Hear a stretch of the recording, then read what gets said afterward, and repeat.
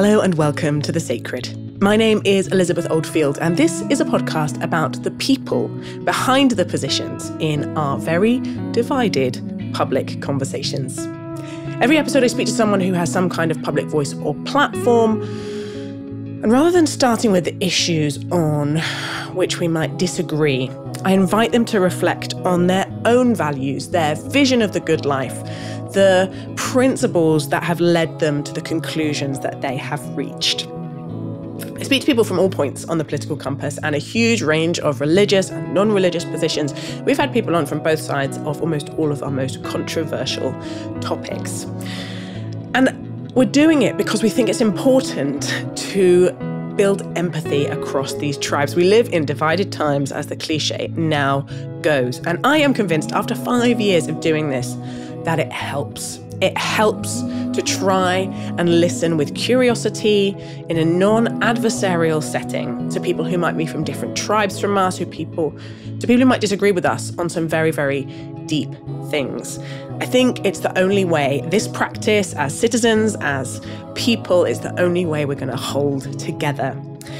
And so if you're new to the podcast, you can look back over our previous episodes and you will find in that list people that you feel instinctively really warm to and think, oh, I'd love to hear what they think.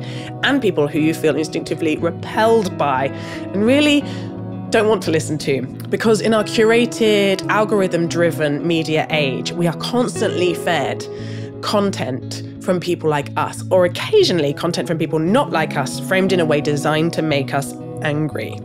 So I would encourage you to listen to both types, people like you and people not like you, and just see what happens.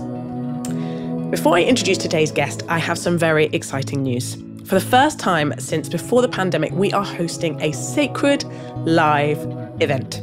We haven't done this since 2019 when we had Richard and Lydia Aywade on in the Curzon Cinema in central London. Many of you came and we had such a great, great time. And I'm really looking forward to being in the same geographical space as many of you curious and thoughtful and engaged and very diverse listeners to The Sacred. And for this event, we are going to have an interview with Oliver Burkeman. Oliver is perhaps most famous for his long-running column in The Guardian, which was called This Column Will Change Your Life. And he is known for being this very human, very thoughtful, very sane voice on the kind of self-help universe and what actually does help us live kind of wiser, more connected, more loving, more productive lives. His most recent book he's written many, many books, but his most recent book is called 40,000 Weeks, and it's about how we use time really well, and I would highly recommend it. So I'll be interviewing him, and we will have opportunities for you to engage with other listeners, to have deeper conversations, to reflect on your values.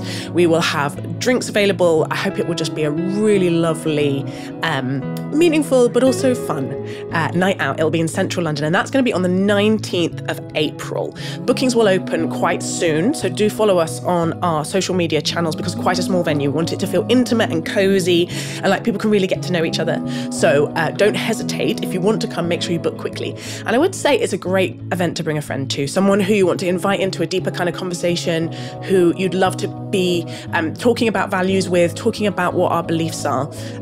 Do bring them along to that. Try and maybe book 2 tickets. 19th of April. Look out for more details. So this episode is with Katharine Birbalsingh. Katharine is a lifelong educator. She is a head teacher of Michaela Community School in West London. She's also known, and this is the title of the ITV documentary that was made about that school, as Britain's strictest headmistress. And she is certainly outspoken in her beliefs about what a kind of educational approach should be. We spoke about the philosophy of Michaela School, about the frameworks that they've put in place to bring it to a stage where it has Ofsted outstanding rating, and what drives that. And I was really interested to hear kind of her parenting philosophy from her dad, and then the journey she's taken from being a kind of student Marxist and a lefty teacher to now what she described as a small c conservative. We discussed her motivation around children who are from higher need backgrounds and what she's learned about engaging across divides. I really hope you enjoy listening, and there are some reflections from me at the end, as usual. Katharine, I am appalling at small talk, so I'm going to give you no warm-up whatsoever, but invite you to join me in a little bit of dive in the deep end into depth. And I like to ask people what is sacred to them. And it doesn't have to be in any particular religious frame. For most people, it's not. In fact, it's a way of trying to get to the deep principles or the values that are precious to you, that you have tried to live by, that have informed your life. And it is one of those questions that I think we don't often know. It sits with us and bubbles up over time. So almost everyone's answer is a kind of grasping towards a sense of something. But having had very little time to ponder on what might be sacred to you, some sacred values that you've tried to live by, what bubbles up for you? Truth is my first thought. I mean, when you say that about what's sacred, I want to say children, really, because, children are the future. And I don't think many of us as adults don't really understand that point, even though we sort of say it, or at least Whitney Houston said it, and truth about children and our roles that we should be playing, our duty towards children as adults, as their teachers, as their parents, as just adults in the community, and that truth matters. And I don't think people understand that we have a role to play. I think sometimes children can be entertaining for us. We like them because they're fun and they make us laugh and they see things in different ways and they're cute and they make us feel needed and worthwhile. But actually, it shouldn't be about how we feel. It should be about our job, our role in how we develop them and how we prepare them for the future and how we prepare the future of our country, of our families, of our schools, of our communities. And that requires adults who get the job, who understand what they're meant to be doing. And that's when truth comes into it, because the fact is, it's just not true, this idea. I mean, I've said it before and got into lots of trouble about it. It's just not true that all children are good. In fact, I'd say that all children need to be taught to be good. And that if you just let a child go, they'll be naughty. And that doesn't mean that they're bad people. It just means that if you leave them to it, they'll eat loads of chocolate and they'll go on social media and watch TV and they'll never do anything with their lives. Now, of course, those are older children, but even with younger children, a toddler will hit other children to take the toy that he wants. He won't say thank you or please and that sort of thing. Of course he won't, until you've taught him how. And yet when people, I got into big trouble for tweeting once about original sin. And I mean, I just said, yeah, original sin. It was just a 2-second thing that I tweeted out and the whole world went mad. And the thing is, I'm not even a Christian, but I'm just saying, look, isn't this obvious? Isn't it obvious that we'd all rather eat chocolate than broccoli? We'd all rather, last night I thought I need to do my body pump. And I should have done my body pump, and I didn't. Instead, I sat down and I had some chocolate digestives. In fact, you can see the chocolate digestives here that I've got on my table here. Obviously. And that's because, my nature got the better of me, And that doesn't mean I'm a terrible person. It just means that I know I'm having to work against that nature all the time. And when we believe that children are just naturally good, it's not true. It's not true, and it doesn't help them. Yeah. And it's only by teaching them right from wrong and giving them a moral framework that they can then develop a moral core, so that when they are my age and have to decide between doing their body pump or sitting down and eating some chocolate digestives, they will make the better choice. And that is how you determine the future of your country, the future of the people in your country, the values that you teach your children. So, I mean, in terms of what else is sacred, teaching children personal responsibility, teaching them that they have a sense of duty towards others, that as you grow up, you have a duty as a brother or as a sister, as a son or as a daughter. You have a duty towards your mother to behave in a particular way, to do as she asks you to do. You have a duty towards your teachers to do as they ask you to do. You have a duty to yourself to fulfill your talents, but you also have a duty to your parents and to the people in your lives, like your teachers and so on, who have helped you, to do the best that you can. Because if you don't do the best that you can, then you're taking them for granted and you're taking what they've done for you for granted. There are lots of small C conservative values, is what I call them, that we teach our children here. Having high expectations of yourself, seeking purpose in life. We don't teach our children to get great GCSEs so they can go out and be billionaires. I have no interest in them becoming billionaires. I want them to be able to fulfill their talents and to find purpose. And the only way in which you find purpose is identifying the sorts of things that you want to develop in yourself and that you find, interesting, something that you feel you could do with your life, some way of contributing to the world so that you are engaging with the world and with your life. You're not just like a paper bag being blown in the wind one way or the other way. You actually believe in something. So, that's really helpful. Those are the kinds of things, and all of that is all about is to do with children, and what we should be teaching them and how we should be looking after them. And to point out to your audience that you're not doing children any favors by indulging them in victimhood, by indulging them in complaining or feeling entitled. You want to be able to teach them gratitude for whatever little they have so that they can live a life of meaning. That is what's important here. And I think too often people think that grades at school or getting your GCSEs or whatever it is that teachers may be asking you to do is about getting a job. It's not about getting a job. It's about having purpose and real meaning in your life. Thank you. There's so much I'd like to come back to you there. Not least, it's making me think about Rousseau and a kind of tabula rasa, the sort of very romantic idea of a child and how contrasting that is with what you've said and how dominant it is. But first I want to talk about you as a child. I want to get an understanding of what your childhood was like. And can you paint me a little bit of a picture, particularly around any big ideas that were formative, political, philosophical, religious, anything that helped shape the woman you are today? But just tell us a little bit of that story of Katharine as a child. Yeah, well, I grew up in a Caribbean household. I mean, I grew up mainly in Toronto, but my mother's Jamaican, my father's Indian Guyanese.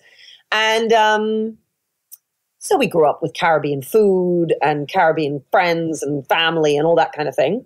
And my father, I mean, my mum too, but he set the tone in terms of politics. So he's very left-wing.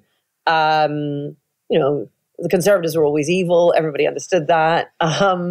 And I think they wonder what's happened to their daughter, because there's no way I would be voting for Labour these days. Although, I'm a floating voter. So if they were to change their values, and actually if they were to change their values back to what the left used to have as their values, because the point is, people might think, how come you grew up in this lefty household and then you think the way that you do now? That's because my parents had very small C conservative values. And that's because in the day, people on the left had small C conservative values. But those small C conservative values have almost disappeared from the left. So it's only people of my parents' age, who are now in their 80s, who are still very much on the left, but still traditional in their way of thinking. So that was, so we were always, we always had to eat everything on our plates because there were people who were starving in Africa or whatever it was. We had to eat everything. We had to be grateful for what little we had. My sister might have been wearing my hand-me-down clothes, but we were grateful for the fact that I had clothes in the first place. Everything was just, we were always scrimping and saving. And part of the reason why we were scrimping and saving was my father was always bringing his family over from Guyana. So poorer family who, brothers and sisters of his and so on. He was the one of the brothers and sisters who had kind of got out, as it were. So he was the bright one, and he had got a scholarship to the local private school, and then he'd gone off to university, and he was the major success. And the kind of understanding when that happens, because they're all scrimping and saving at the time to buy his uniform, and they're sacrificing in order to help him. So the idea is that when he gets wherever he gets to, he's going to help them in return. So our whole lives, we were always filled in the house with various family who were being brought over. This is in Canada. They were being brought over from Guyana. And we were trying to find them jobs in McDonald's or as a dental hygienist or whatever. You know, you were just trying to get them various jobs and various qualifications so that they could better themselves and get a better life. And so I would always watch them come, and they would see snow for the first time, and it was always amazing. So there was a real sense in me of helping other people, helping family, sacrificing, because of course we sacrificed financially massively in order to help, because my father would have to go out and rent them an apartment, for instance, and he'd have to, all the stuff that we used to do. Yeah. So, that was me growing up. I mean, I went to normal state schools in Toronto, and then I came to a state school here. We moved here when I was 15. But I say we moved here. My parents were here for a year, and then they went back to Canada. I then stayed on, and then I ended up just staying. And the idea was I'd stay an extra year, then another year, and then I just never left. So I'm still here. That's quite young to be fully independent. Were you boarding or something? How did you make it work? No. So when I was 15, of course, it was a year here with my parents. Right. Then I was 16. And I was halfway through my A-levels at the time, and Canada has a different system. So I wouldn't have been able to go back and do my A-levels. So the idea was, let me just stay here and finish the A-levels. And then I used to babysit for this family, and they had a room they could rent out. And so I just rented that room and stayed with them for that year. How was it? Oh, I've always been very independent. So, when I was 10, I mean, this is a nice story in terms of, tells you what my character is like. I was quite a naughty child. My sister was always very quiet and well-behaved. I was not. And, there were photographs of when I was little, when I was about 4 with baby powder all over me and all over the floor because I've gone and found the baby powder and I've put it everywhere. And when I was 10, you see, my father, who was very strict, he was a small C conservative, and he found that we were watching too much television. And he used to take the wires out of the TV at the back. I mean, obviously this is the 1980s, so there were it was a big fat TV with all these wires. And then I was quite clever and figured out how to I don't know, make it to get different wires or whatever. And then when he'd go out, my sister and I would watch, and then he'd come back in. Yeah, exactly. He'd come back in, and then we would quickly turn it off and then sit there with a book. And then he'd go and feel the back of the TV, and it was warm. And so he knew. So he called up my cousin James and said, James, you're going to get a TV for, an early Christmas present. And he took the television. Exactly. But he was a good man. My father was a good man. And he took the TV to James's house. We didn't have a TV. Now, I used to deliver newspapers. At that time, just once a week. But then eventually I graduated to every day. And I had my own money because I'd obviously earned from this paper round that I had. And I thought, right, well, I'm going to go off and get my own TV. So I went to the newspapers, the classified ads. I mean, remember, I'm 10 years old, so I have no idea what I'm doing. I look in the newspaper, and I'm looking for the cheapest possible TV because I can't afford any of these TVs. It's paper round money. Exactly. But I did have enough for $60. And there was a TV advertised for $60. And I thought, well, I have enough for that. I can get this. Rang up the guy. He said yes, but he was in Brampton. Now, Brampton's an hour, maybe an hour and a half or something outside of Toronto. And I thought, right, well, I need to find a way to get to Brampton. So off I went to the GO bus station. In fact, this is the only time in my life I've ever taken a GO bus in Canada. And I got on this GO bus. So it's like getting on a bus to Oxford or something from London. And a 10-year-old. I know, it was mad. And then off I went to Brampton. And I was quite lucky because I got off and at the first stop in Brampton. And then I remember going into this pizza joint and asking them for this address, and they said, oh, it's just round there. So it was actually next door, which was great. So I walked over and knocked. And when the guy opened the door, obviously by this time, my father is in a panic because he can't find me. And he's found the newspaper classified ads, and he's found me writing down numbers and all the rest of it. So he's rung up the guy, found that his daughter's on the way, the guy says, look, you need to stay here until your dad gets here.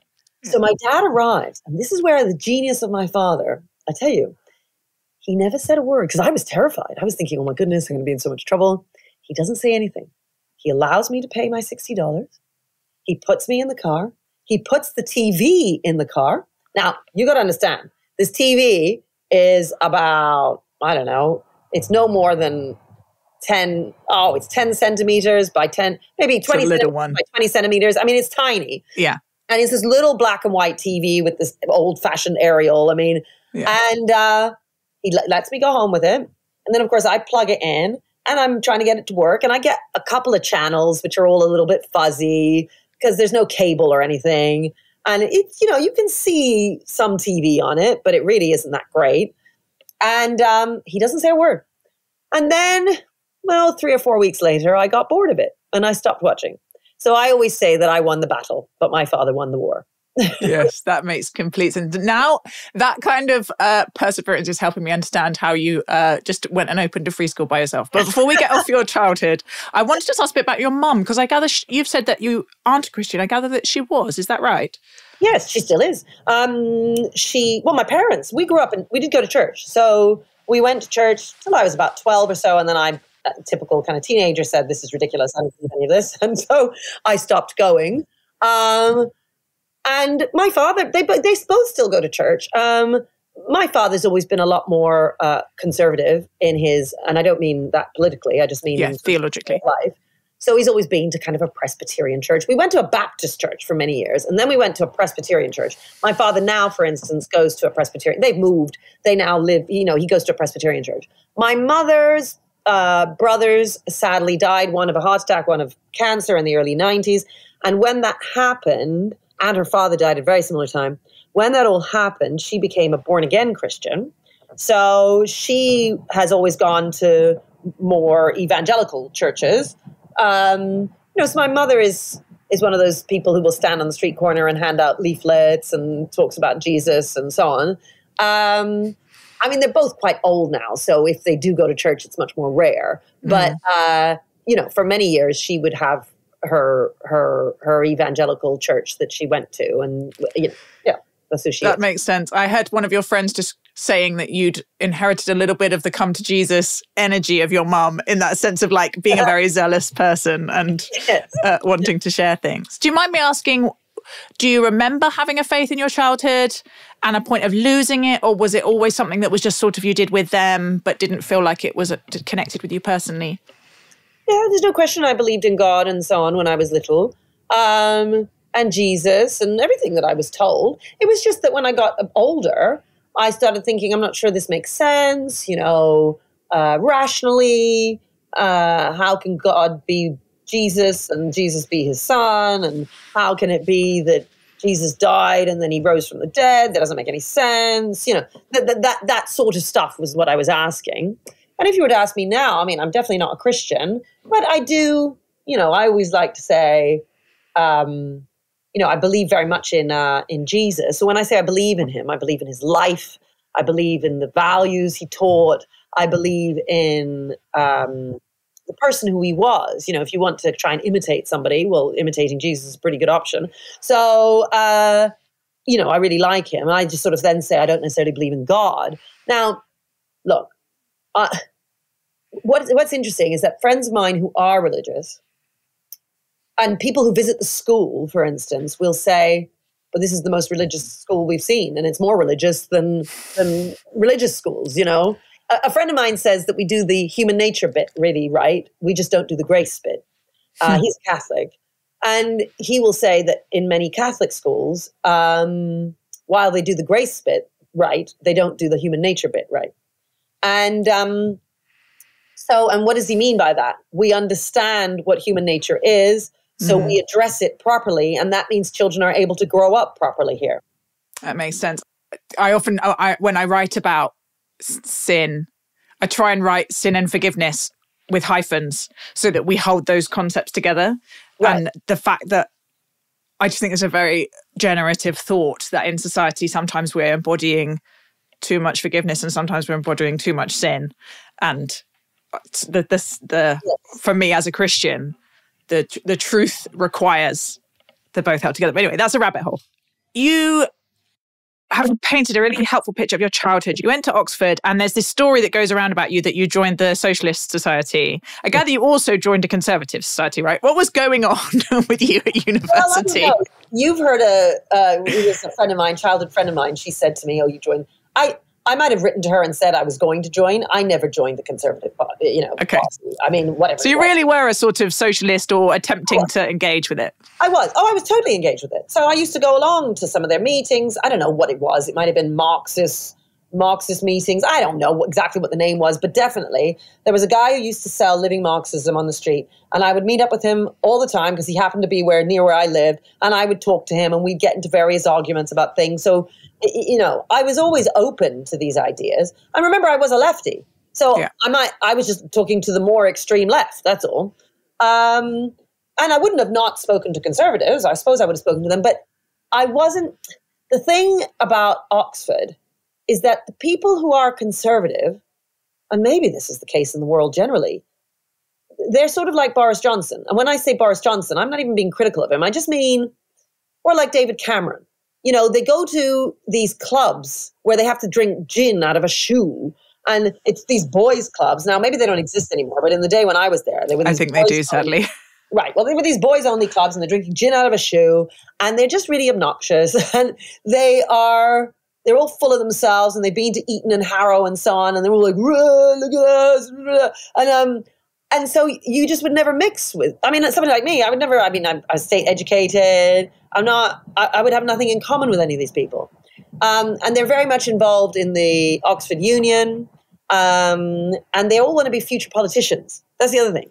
So they all get involved with the union. So you call them union hacks. And they're wandering around college, putting up posters, vote for me. And they're trying to get your vote. And it's all just so distasteful as far as I'm concerned. But so I was never going to have anything to do. People always say to me, "Oh, you're going to be a politician." I'm like, you don't understand. I hate that sort of thing. Yeah. So you were kind of involved in socialist ideas and avoiding the conservatives. At what point did it dawn on you, or at what point did you start feeling that you might actually be the conservative person that you would now describe yourself as? That's right. So that's a really good question, because of course I grew up in a lefty household. I didn't sort of realize that there were conservative values in there, small c conservative values, not big C, because you don't really think about that kind of thing. You're just growing up, and then you go off and get a job. And I became a teacher because I was a lefty and I wanted to change the world. It tended to be the case, certainly in the day then. If you were more of a right winger, you were going to go off and become a banker. You hung out with people in Oxford Union. You might have rowed. there were certain activities that you did as that kind of tribal person. Types. Yeah, and then there were the other types that just rejected all of that. And I was one of the ones that rejected it. And so I became a teacher. I was very much a lefty teacher. I believed all the stuff around the reason why black kids are underachieving is because of white racist teachers, because the system is racist, all this kind of stuff. And then I just started watching and looking and learning. And I'd see these white teachers working really, really hard for their kids.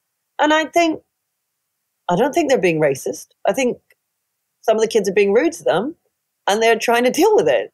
And I think some of the behavior is really poor that I'm seeing. And not necessarily just from black kids, just from all kids. And I just started questioning all of the truths, so-called truths, that I had been told. I would go along to these events that were set up by Diane Abbott at the time, called Raising Black Achievement. And it would be a Saturday conference. And various people would talk about raising black achievement. I remember taking along a friend of mine, a colleague of mine, a white guy who had been a PE teacher for, 30 years or whatever. Then I suppose it was 20 years. I don't know. It was a long time. He was in his 50s. And there he was giving up his Saturday to go along and hear about raising black achievement because I asked him to go. And he would sit there being told by all of these presenters that white teachers were racist and that the reason why some of his black boys were failing was because of him. And I was so embarrassed. I was just mortified because I was thinking, this guy has done his whole life to these kids and has saved countless kids from, we worked in a boys' school. It was in the inner city in South London. We were doing extraordinary things for the kids. And he in particular, because he was an excellent teacher. I mean, he was fantastic. And I just thought, and the kids loved him. I mean, loved him. And sometimes I remember once we were in the car driving through Brixton, and the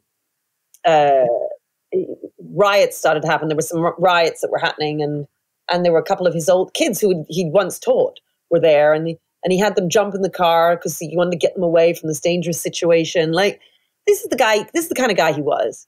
And I was so embarrassed to have taken him there. And I just thought, this is also wrong. We're accusing all these white teachers, and it's just not true. I mean, like, truth. Remember what I said, it's not true. And so I started to change my mind about what works in education.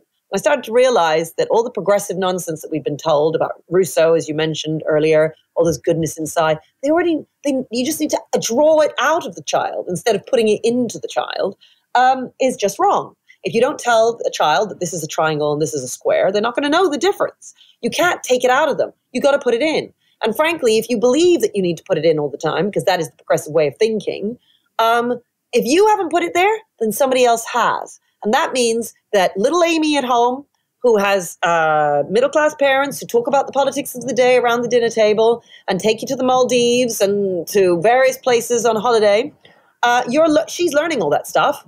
But little Johnny, who comes from a working-class home, who doesn't go on holidays like that and doesn't read books at home and so on, he doesn't know this stuff. And that means the only person that's going to help Johnny overcome his circumstances is his teacher. And if his teacher thinks that she needs to draw the knowledge out of the children, then what's going to happen is Amy's going to answer all the questions. The teacher's going to be convinced that she's drawing the knowledge out of her because Amy is giving her the answers. And the teacher doesn't think, well, actually, it's because her parents told her this, because I didn't actually teach her. Johnny thinks he's dumb. Johnny gets kicked out of the class all the time. Johnny falls further and further behind, and that's the end of Johnny. And then we stamp him with something saying he's special needs, etc. That is what happens to these children. And so I started noticing this. I changed my teaching methods, and I started to change my mind about my politics. I started listening a little bit more to what the Labour Party had to say about education and what the Conservatives had to say about education.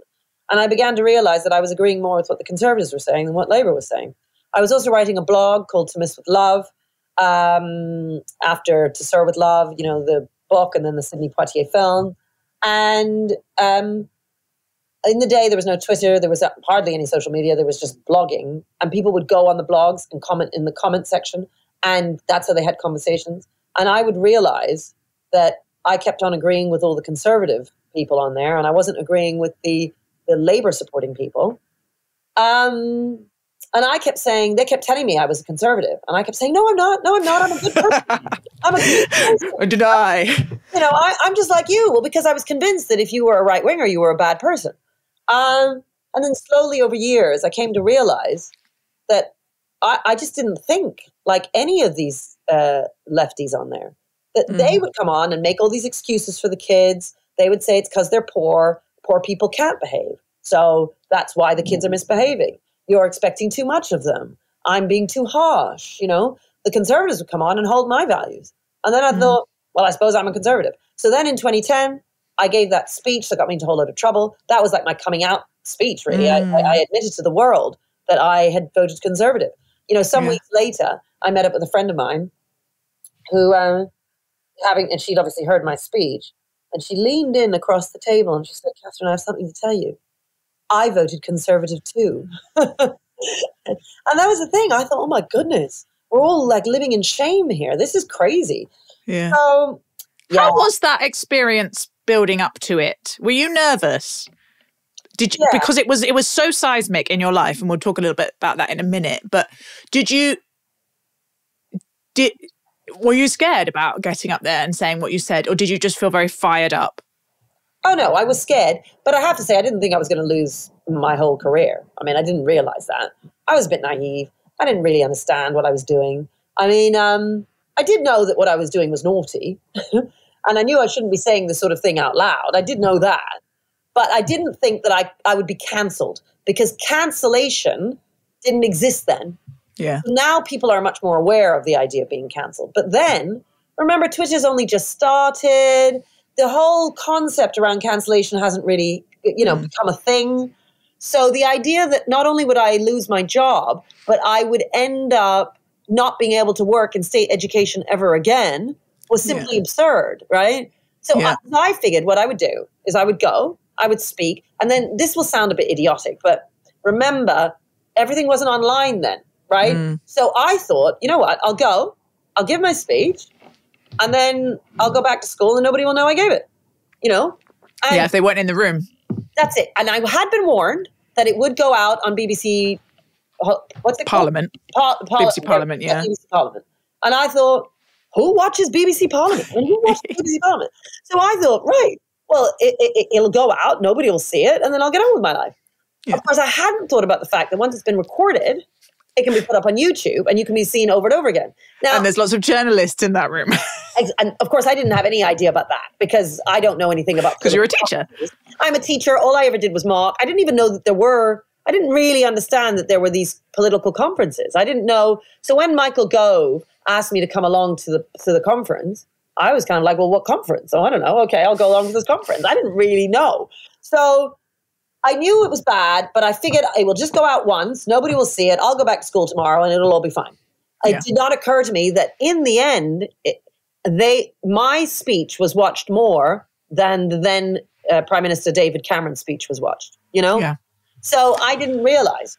And then the other thing is that the main reason why it was watched, that's the other thing. I do think if I'd just gone back to school and just gone back to school, it would have been fine. Like it would have. There were two articles the next day in the newspaper, and then it would have been the end. The reason why it all became a big deal is because stupidly the school sent me home.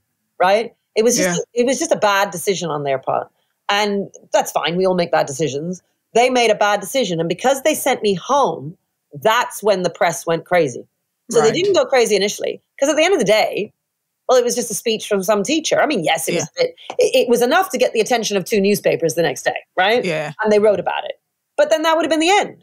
Yeah. It didn't end because they sent me home. So then the Daily Mail and the various right-wing newspapers went mad. Teacher comes out, speaks at the Conservative Party conference, tells the truth, and she gets suspended. And then that was the thing that then brought the energy. And there were tons of journalists wanting to talk to me, and they were at the school, and they were outside my house, and blah, blah, blah. Yeah. And it then became untenable for me to return. So I then had to resign, and that's just because of the way the press handled it. It just became insane. Oof. But it was after that it then became clear that no school was ever going to hire me, because I had done the unthinkable. I had spoken at the Conservative Party conference. Yeah. That... Before I forget the thought, I just want to note to you that I think you just used the word naughty in a way that makes me think you have a little soft spot sometimes for naughtiness. Because you used it to mean like a little bit scrappy, a little bit provocative. Look, whenever the kids look, I always say, they push, we push back. It's a game. So when they figure out some way around us holding them to account for their homework. They do something and I go, damn, they're clever. And then I think, okay, well, we got to move now. How are we going to get one step ahead of them? It's a game. It's like my father. He won the war. It was a strategy of his. He thought, right, you know what? I'm going to let her have this TV because look at that TV. It's so rubbish. There's no way she's going to like watching that TV. He played a game. That's what you do as adults. You're constantly playing with them and you're trying to get one over on them, and then instead of allowing them to get one over on you. Yeah. It's funny. I would just love you to say, so what's become really clear to me kind of reading your voice and listening to your voice is, I think when people hear the phrase Britain's strictest headmistress and that you have kind of traditionalist philosophy of education, they can't help but associate it with kind of interwar boarding schools, right?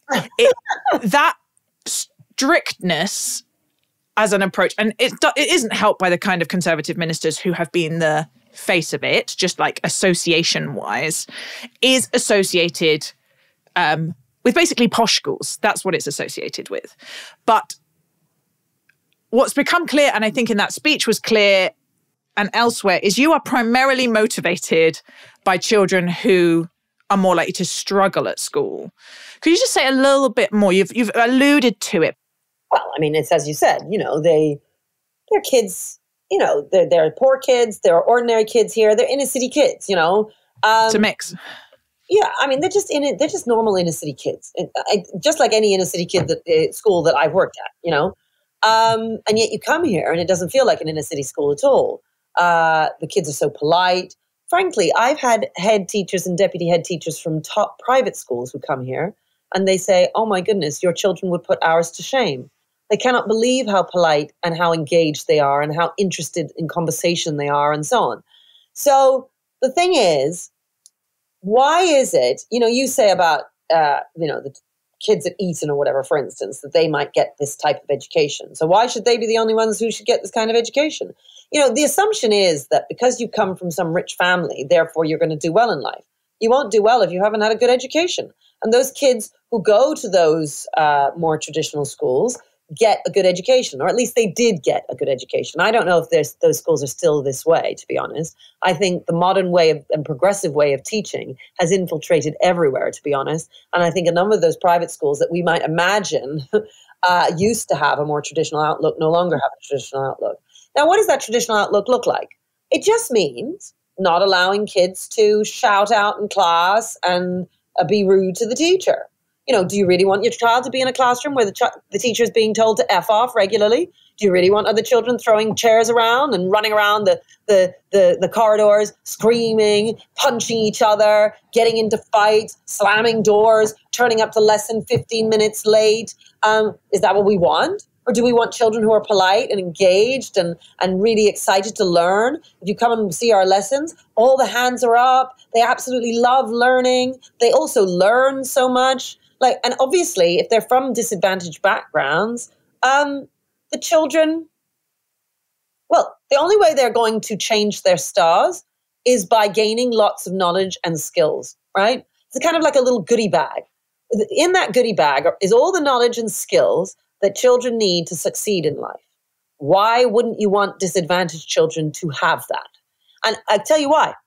There are a larger group of people who have been convinced by the narrative that allowing some children to have those opportunities is wrong if all children don't have those opportunities. So they feel uncomfortable with the idea of some schools being excellent, whereas not all schools are excellent.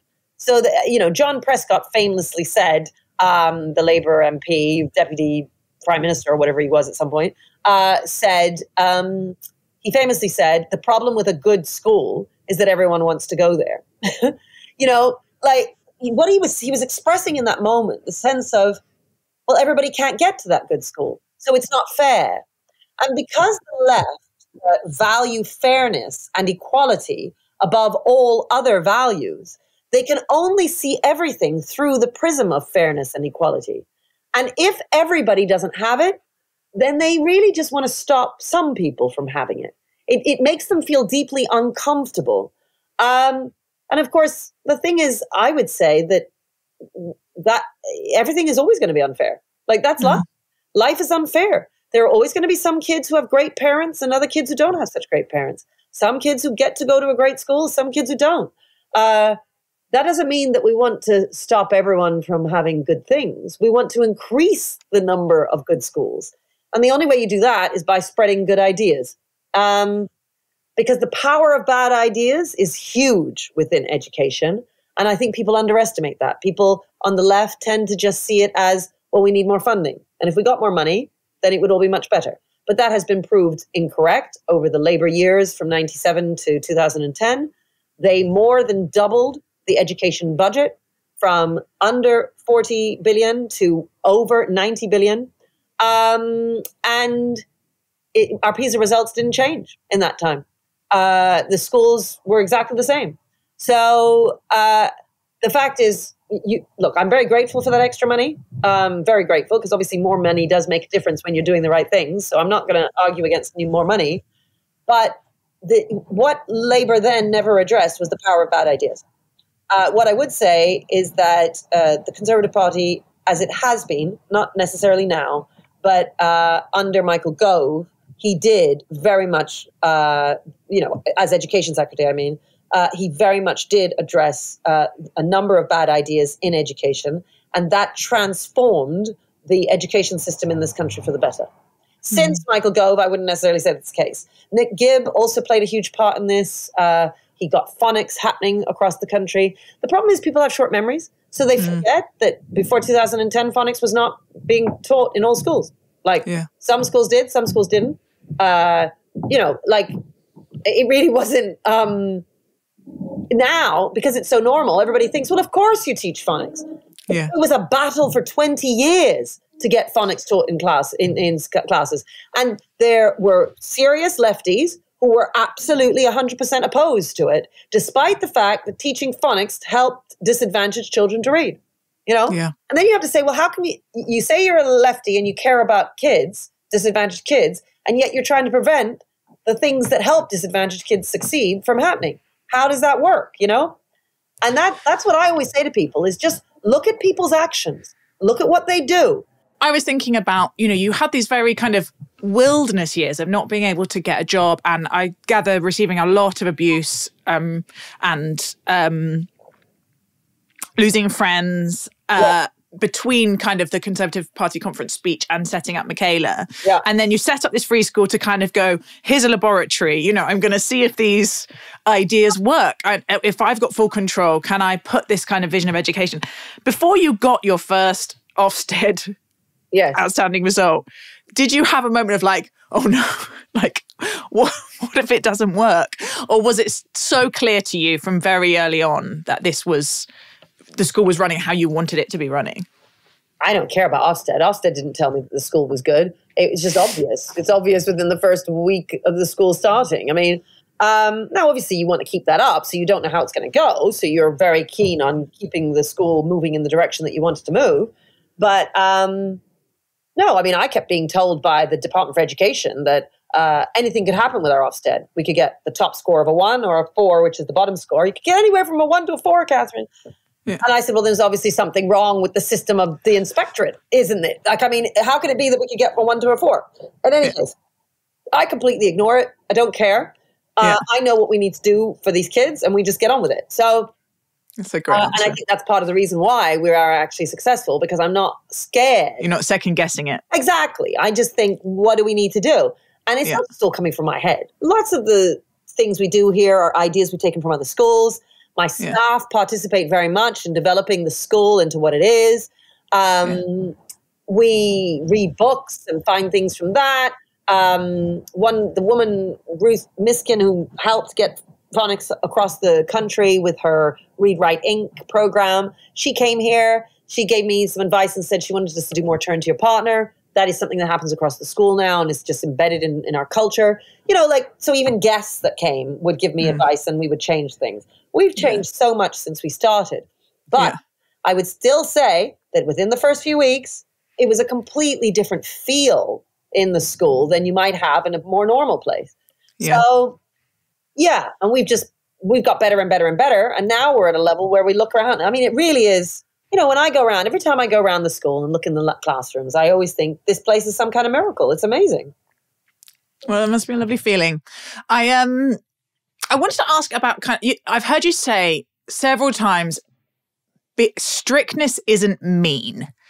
Being strict is not being mean. It's not being unkind. It's not being kind of completely devoid of compassion and empathy. And as I've been listening and reading about your work and listening to your voice, it feels to me like you almost have two modes. You have the kind of Joan of Arc, scrappy, fight for the truth mode. But you also, I've heard you be incredibly empathetic to why it's hard to change your mind on these things, why it's hard for teachers who are in progressive environments to teach differently, why a lot of the kind of responses to impoverished students seem to make emotional sense. Could you just unpack a little bit when you use those two modes and which do you think is most helpful actually for engaging across divides and for persuading people?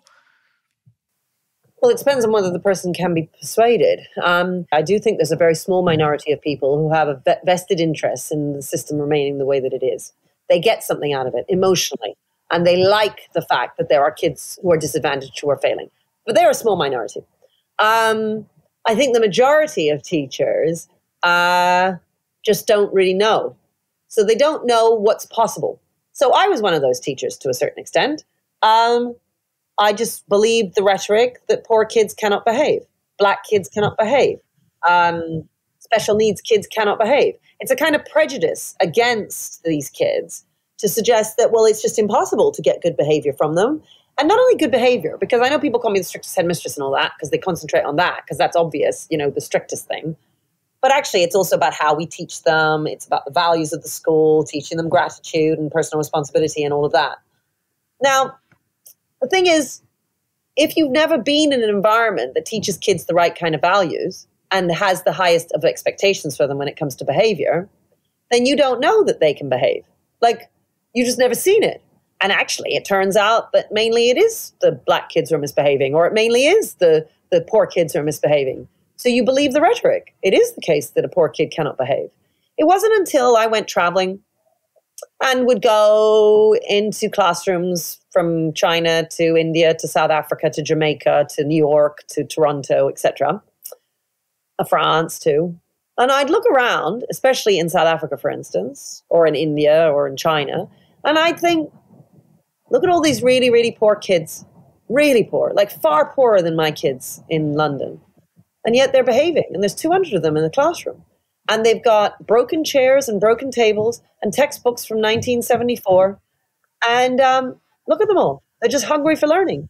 So the rhetoric that I'm being told, that you cannot behave if you're poor or you cannot behave if you're black, it's just not true. It's just not true. So, of course, if you haven't seen that, it's very hard to come to that conclusion. So I then started thinking, right, well, something else is going on here. And as I've now understand fully, it's because the values that those kids are taught in those South African schools are very different, and their families very different to the ones that we're teaching our kids here in the West. So it matters. Communities matter. What we tell our kids matter. It matters. And I started off by saying this. We don't really think in detail about bringing up children. I think, for instance, people have children. They don't really think about what they're doing. They just have kids and, hey, they entertain us and whatever. And you give them a phone, and then that means you can chat to your friend at lunch, and you give them an iPad, and who cares? They'll be fine. And you don't really think, how am I going to get them reading before they start school? The number of times I put on Twitter about what parents should be doing to help their children at school, the response I get is, I'm not meant to teach my child. This teacher is meant to teach my child. And I always think, well, okay. And you know what? Some other family that's teaching their child at home, their child is going to do better than your child. And there's nothing I can do apart from trying to persuade you. There are some kids who are strongly supported by their families at home, doing extra work at home, reading with their children at home, getting them prepared for their exams every time they have a set of exams, etc. And there are other families who farm their children out to the state and say, get to it. All I can do is advise families and say, look, that's a silly decision if you just leave it up to the state. You have got to look after yourself too. It's sort of like health. The fact is, you can just keep eating chocolate all the time and never do any exercise, never eat any greens. And then you can go to the doctor and you can say, well, it's for you to make me well, so give me some pills. Well, he can do that, but you're going to get less and less well over time. Ultimately, we are responsible for ourselves. And yes, the state should help with that. And yes, the state should provide education. And obviously, my whole life has been about state education, so it's not like I don't believe in it. But the fact is, parents need to play their part. And I think far too often we don't. We just don't play the part that we're meant to be playing as adults in children's lives. Katharine Birbalsingh, thank you so much for speaking to me on The Sacred. Thank you for having me.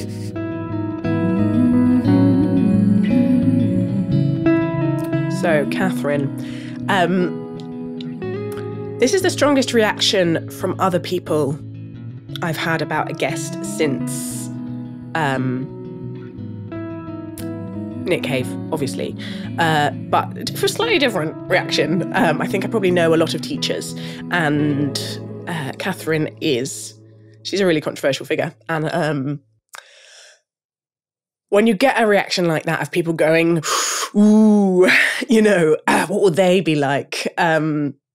I always take it as a sort of interesting bit of data, and almost always the same thing happens that happens with every guest, that you start with this public narrative, this kind of two-dimensional cartoon of a person in your head, and then you encounter them, and that cartoon begins to become much more multi-dimensional, much richer, much more interesting. I'm interested that she said truth, and as her sacred value, and I have this kind of running thing that most people's sacred values group into these three categories of goodness, truth, and beauty, which is the kind of Thomas Aquinas theological model for one of the models for what God is like. And this is not at all scientific, so don't interrogate my rigor here. But I do think that there's a bit of a pattern about what people's sacred values are. They tend to cluster, and there are some things that don't fit into these, but I would put kind of truth, or people say reason, or people say kind of intellectual honesty, or things like that. Often those kind of people have found their way into scientific careers or academic careers, philosophers, that kind of interest group. And so it's really interesting to me that a head teacher came out with that. There's a whole other swathe of people who say something along the lines of goodness or love. I don't think love is necessarily a proxy for goodness, but I'm going to botch it for the sake of my model. Love, goodness, kindness, decency to each other, like treat each other how you'd like to be treated. That comes out a lot. And those, again, this is very generalized, but often those people are coming from a kind of more caring professions or backgrounds in which that kind of pastoral attentiveness to other people is a real driver for them. And then there's a third cluster, which is rarer, around beauty, but within that I would put kind of awe and mystery and curiosity and space. Pippa Evans, one of our very early guests who's an improviser, said space, and it's always really been interesting to me. And it people with a slightly more creative bent do, I think, tend to their sacred values often sit there. So yeah, truth, and that kind of makes a lot of sense. Truth and children as Katharine's sacred values.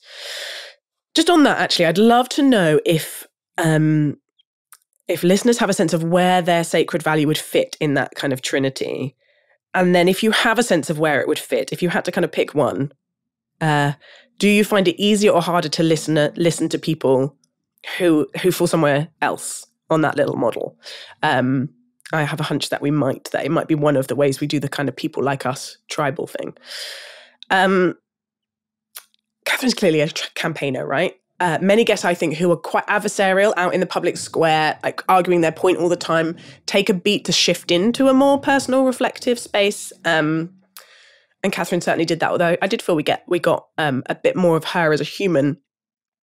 So fascinated by this kind of human nature thing. I think it's so what divides progressive and conservatives, how much emphasis we put on kind of original goodness rather than original sin. And I would want to hold those two things together so tightly and not give in to the binary.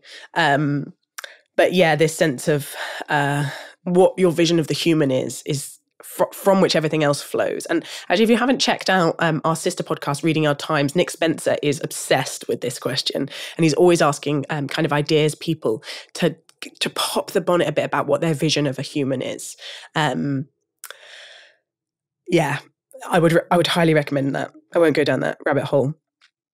But I came away thinking about, Katharine's clearly very charismatic and very persuasive and very passionate. And I really did get a sense of her as a person of goodwill, as someone who was strongly motivated by the welfare of children. It is quite extreme, some of her policies, or they seem quite extreme to me. But that overarching thing is, if you have good behavior, then the learning environment for everyone is better. If you have good behavior, and this is not an argument she brought up here, but she's used it a lot elsewhere, that you stamp out bullying instantly, which is, again, a very, it's a compelling argument. And I don't need to pick a side about an educational philosophy, and I'm not an expert, so I won't. But the thing I wish I'd talked to her about is, does this work for different children differently? My sense is, even as adults, we are so temperamentally different, right? And some people really value structure and planning and clarity about what's going to happen next and what's required of them, and they really flourish in that environment. And some people, myself included, do not like being told what to do and are very self-directed and like the ability to be spontaneous. And I see it in even just between my two children and in a lot of children. I wonder how much actually there's a very valid approach that works for some children, but that might really not work for other children, and how you might navigate that. I was left with this impression of someone who actually has a really mischievous side, a sort of scrappy rebel, stealing the television, trying to save up for a television from her dad, who is really passionate about what she does. And that's so helpful when you have a caricature of a kind of media monster, actually, in some bits of the progressive media, to see that human and that motivation. So really enjoyed getting to know Katharine a little bit. That is all from this episode of The Sacred. The Sacred is a project of the think tank Theos. You can find out all about it at theosthinktank.co.uk. Our production team are Daniel Turner and Lizzie Harvey, and we're edited by Drew Hawley. Our wonderful music, a few people have been asking recently, was an original composition by Lizzie Harvey and Luke Stanley.